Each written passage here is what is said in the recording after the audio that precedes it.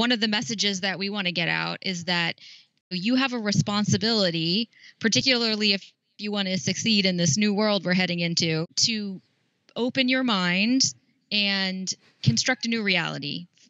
What does that mean? What does that mean? What does that look like? That means, don't retreat to your little silo and hold to your beliefs as being inevitable about the world. When we talk about humility in the book, we mean the psychological definition of humility. So we don't mean the religious connotation, although there's, obviously overlap. And we don't mean this idea that if you're humble, you feel like you're less than other people or you're subservient in some way. We mean humility in that you are open to being corrected, that you have an accurate sense of your strengths and weaknesses, and that, or maybe just don't be so attached, right, to what you've grown up with. Yeah, right.